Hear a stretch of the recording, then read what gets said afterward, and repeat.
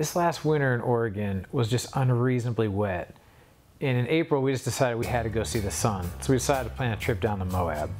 So one of the benefits of working the bike business is that you can take off on a 16-hour road trip down to Moab and you can still call it work. And that's what we did in April. Made the long drive in the van, camped out, and had 5 days of glorious riding. In wheels, there's all kinds of testing. There's lab testing, and of course there's real world testing. And the thing I like about Moab is that place just breaks stuff. It is a great place to go test things. You go on a ride there, you do the whole enchilada, you will see people with broken stuff. And I've been involved in a lot of the lab testing, but I'll tell you one thing about Moab is it always focuses your mind on the impact testing, because you are ripping through rocks, drops, and it's hard not to think about, how are wheels tested?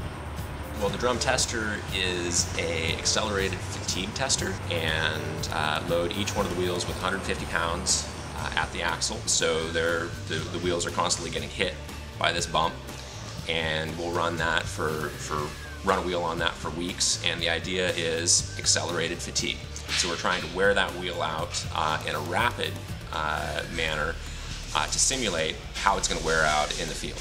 So with paired spokes, all the benefits that are true on road bikes are also true on mountain bikes. The nice thing is that we can set our spoke tensions a little bit higher than most people can by doing paired spokes, which means when you make a big hit on your mountain bike, you can compress that rim a little bit, your spoke tension doesn't go down, your wheel doesn't start to come out of true.